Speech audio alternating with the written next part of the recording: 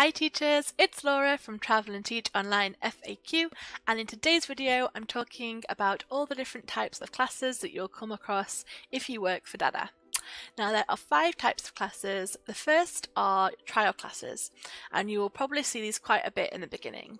They can be 14 or 30 minutes long, and these classes are for children who are new to the company, so they haven't signed up yet. This means it's really important to try and sell yourself and sell the company to get the parents to sign up. The downsides of trial classes is because they're free, parents can often cancel them last minute or they just don't show up. The good thing is that if you convert the trial and the parent signs up for the company, then you get a nice little bonus. I think it's 50 UN or about somewhere between like $7 and $10, I'm not really sure. And you also get some reward points. So the best way to tell if you've converted a trial or not is to go to your reward point page, which is under personal at the top of the teacher centre. And for every trial you convert, you'll get plus 1,000 points. So if you see 1,000 points on your reward point graph, chart, whatever it is, then congratulations, you have converted a trial. So the next type of class is a VIP trial, and like trials, this can be 14 or 30 minutes long. The main difference is that these students are already with the company, but they are looking for a new teacher. So if you don't have a full schedule of regular students yet, this is a great opportunity to get some new students. So again, sell yourself, sell the company, and yeah, as always, try and teach to your best. Hopefully you'll get some new students this way. The third type of class is an interest class. Now these are extra classes. I'll talk about formal classes in a moment.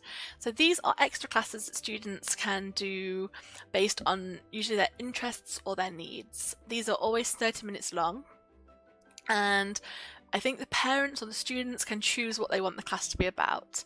Sometimes they're like phonics or reading, science and maths. They can be quite fun. I really like interest classes. They're a great way to meet other students, to get a little break from your regular students, and because they've been with DaDa before, they kind of know everything already, so they haven't got the pressures of the trial to kind of get them to use the pen, understand how things work. So yeah, I've had some wonderful interest classes, so they're a great thing. The fourth type of class is your formal class, and these are with your regular students. So if you haven't already got them, hopefully soon you will have a full schedule of regular students.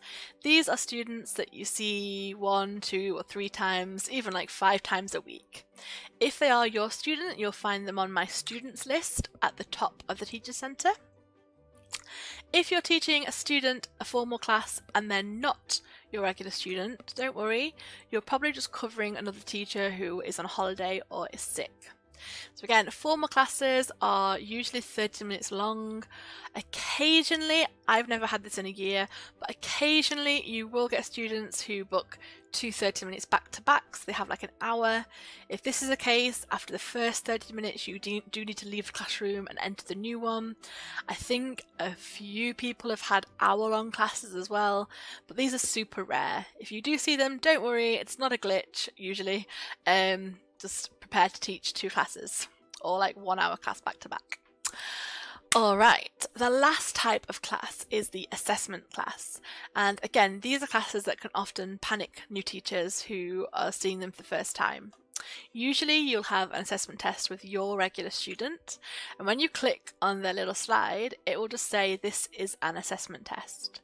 They're nothing to worry about, simply they are 35 multiple choice questions that the student has to answer. I have made a full video all about assessment tests, which I will link below, and this will give you more information about how to conduct it, what to expect, what to do with your students afterwards, and a few other tips and tricks. So yeah, I will leave that down below. So these are the 5 types of classes at DaDa. I hope you find this video useful. If you have any more questions about class types, about teaching, about DaDa, then please comment me or leave a message. I hope you have a wonderful day, and I'll see you next time.